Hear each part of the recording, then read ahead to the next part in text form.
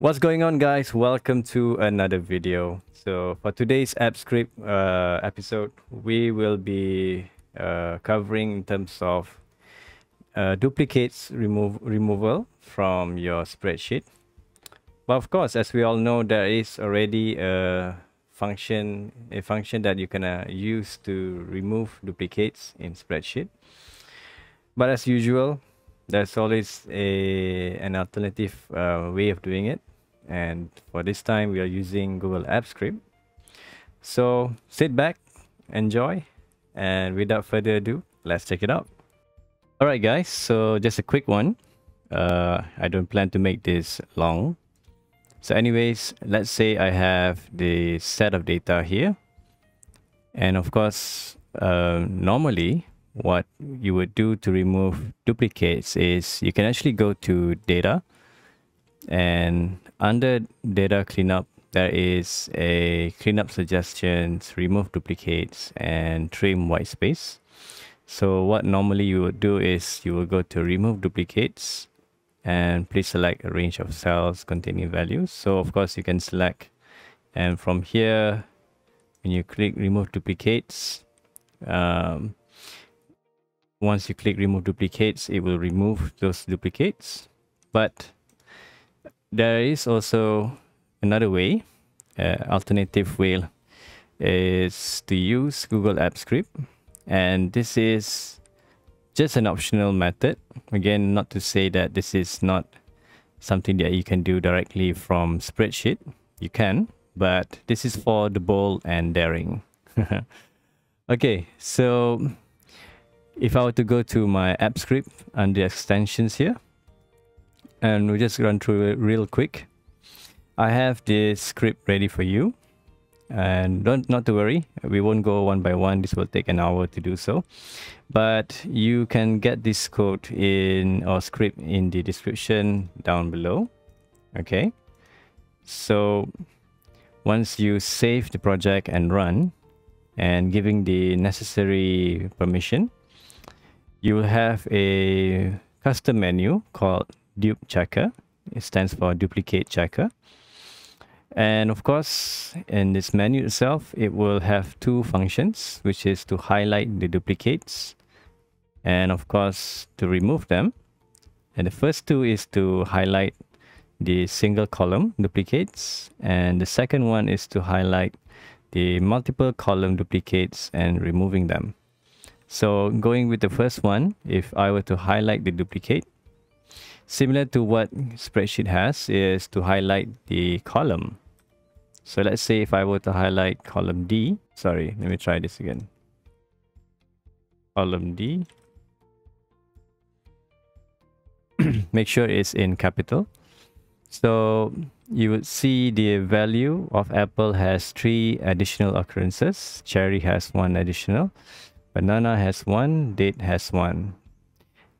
1 additional occurrences means it's an addition plus from the original data. Say for example for apple, there has 3 additional occurrences, means to say there's 4 apple in column 3, but there's 3 duplicates, means to say. So let's see, 1, 2, 3, and 4. So the ones with additional occurrences will be highlighted in yellow. And of course, if I were to remove them, just simply reinsert the column name. It can be any column, is fine. And it will remove them. So now apple has 1 unique in column 3. Same goes to other duplicates that we saw earlier. Okay, so maybe another scenario would be, this is very common for attendance per se.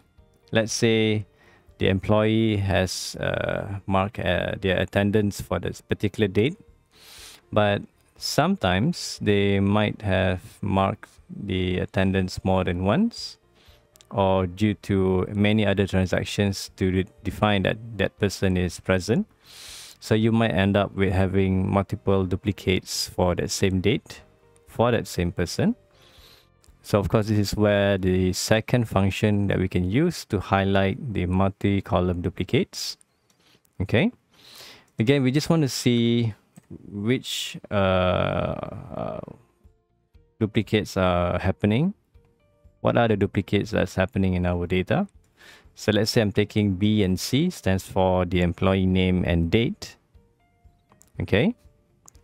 So if I click OK, now you see that's quite a number of duplicates you can see. So Jane Smith for Monday, January 1st of January has 2 additional, and same goes to the rest respectively. Now, if I were to click OK, you would see the duplicates that's happening. Okay. So of course, if I were to remove multi-column duplicates, let's say B and C, it will only remain the unique data. So as you can see, John Doe is on the first, John Doe is on the second, John Doe is on the third, and same goes to the rest. So there's no longer any duplicates in this particular attendance data. So I hope you enjoyed the video. It's a rather simple one, I guess. But this is just to show you that AppScript is very powerful in a way. It breaks boundaries. It goes beyond basic or native capabilities of any applications you have within Google Workspace.